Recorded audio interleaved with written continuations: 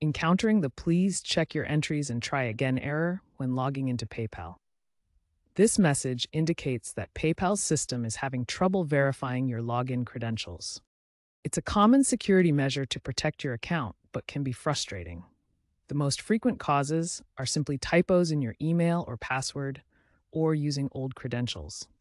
Beyond that, security layers like CAPTCHA, IP geolocation, and device fingerprinting can trigger this error if they detect unusual activity, such as logging in from a new location or VPN without prior authorization.